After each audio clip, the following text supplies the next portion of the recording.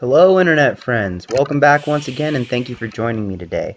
I want to talk a little bit about this session that you're watching right now. This was last week's day 5, and just kind of I want to address something, I guess, that I've been thinking about and that I think is really important to consider when it comes to real effective programming, and that is the importance of being boring, the importance of finding something that you can consistently do enough to get good at it and to avoid falling into the trap of feeling like you need to constantly be changing things up or finding some sort of external motivation in what you're doing, as if what you're doing and the goals that you're pursuing aren't good enough to warrant just putting in hard, solid work.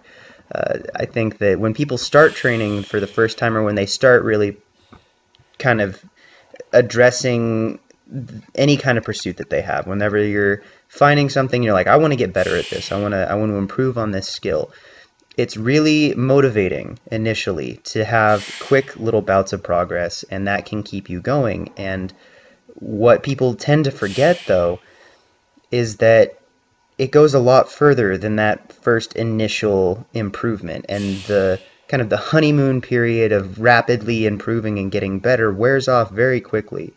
And to really consistently make growth type improvements, to keep getting better and better, it's not necessarily doing the thing that's the most flashy or the most exciting or necessarily the most interesting. A lot of the time it just comes down to putting in solid, grindy grunt work. And in my case, that is, continuing to accept these constant repetitive sets and doing similar work sets, similar rep ranges, and having the weight move slowly and avoiding doing things like trying to constantly test myself. Real building, real growth, real training is not necessarily a flashy thing. Testing tends to be flashy. When you have something like you're going for a PR, you're trying to do an AMRAP, or you're trying to figure out what your absolute limits are in some way where it's set up that you kind of have all your eggs in one basket and set yourself up for the best chance of success in any one instance. That's testing. That's not necessarily training. And so it kind of is a gut check, and it kind of is one of those things where, yeah, you have to check your ego, and you have to potentially put yourself in a situation that is less exciting, less comfortable, less interesting.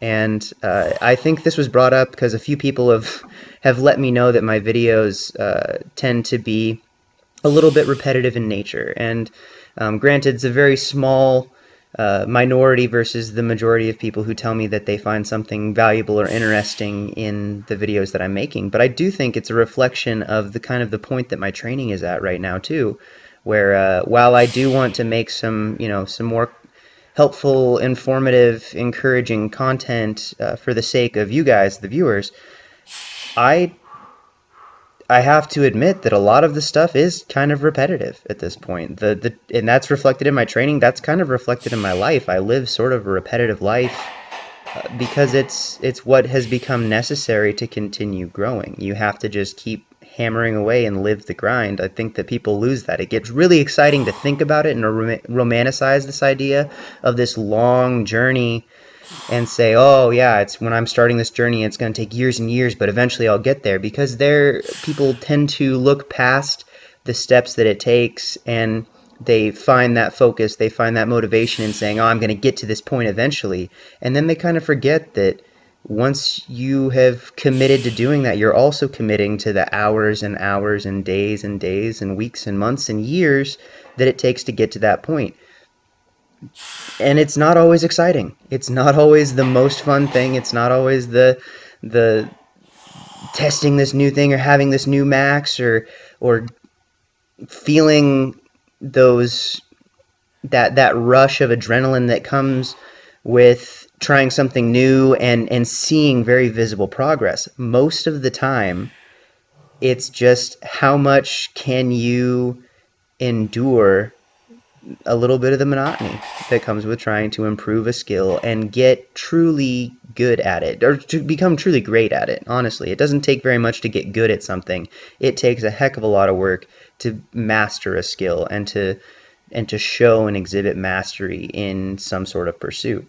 And so I guess this isn't me complaining about that. Absolutely, I welcome all forms of personal improvement type criticism, but I think that it also offers the opportunity to look at something that is not as exciting to talk about. It is not as encouraging to see and say, oh, well, this person's doing this thing. It's so motivating to see how far you can take yourself and what kind of progress you can make with a lot of time. You also, when you see that and you become motivated by it, you also need to recognize and take in the fact that it does take a lot of work and most of the time a large time commitment and a commitment to perhaps a lifestyle that is a little bit less exciting and more slightly monotonous. And you can find just as much enjoyment in that if you place your mentality in a spot where you're finding your perspective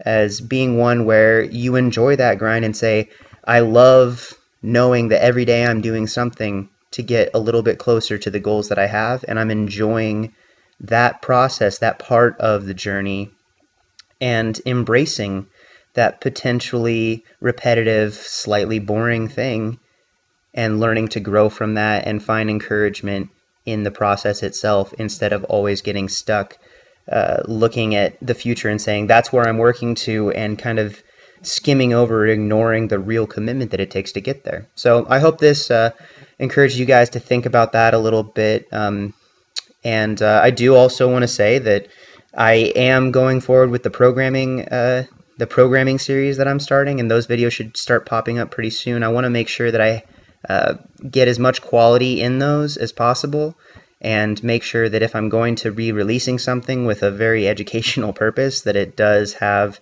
enough of a foundation that I can stand behind it and say that I believe these things to be a good source of that information, because there is a lot of information out there, and I don't want to just add something that isn't up to par with some of the other people who have made content about that. So I hope you guys are looking forward to that in the future, and I will talk to you all very soon. I hope you're having a great day, and I'll talk to you later. Bye.